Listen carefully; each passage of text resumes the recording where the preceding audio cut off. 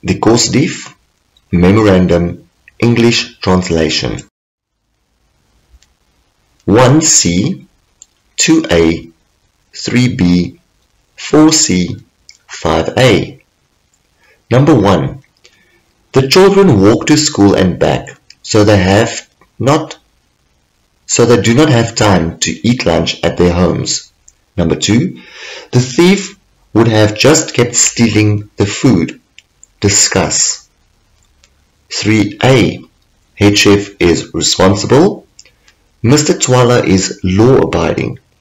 The chairman of the management board, good people expert.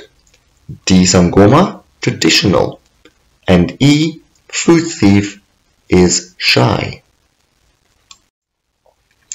For number 4, you had to choose which person you think is the most important in the story and why.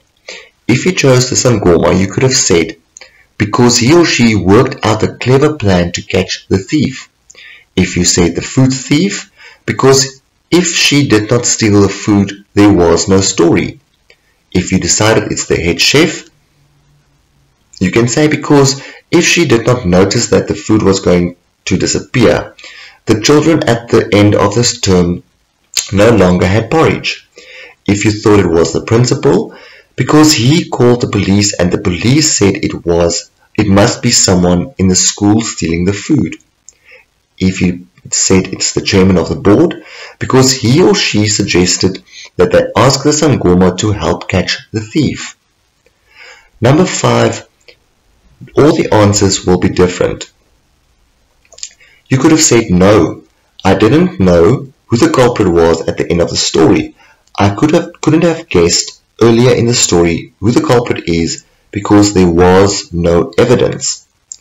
Number 6, you have to say what you think the message of the story is.